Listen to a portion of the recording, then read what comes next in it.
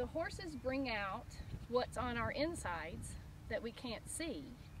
And with a very good therapist and a very good horse, which they do it naturally, it can be brought out to the outside to be worked with. And a lot of times what I understand from the therapist is that it helps the person to get through that experience, to see it in a different way, to rewrite it, if you will. Because I can hide a lot if I'm talking to you. I mean, I can hide a whole bunch. But these guys reflect it, and so the therapist can pick up on it. There is something that happens. Some call it magic, some call it amazing, but there's some moment where there is some, and see, I don't even know how to describe it, I gotta play with this, but there is something that happens between a horse, or it could be several horses, and that person who is working.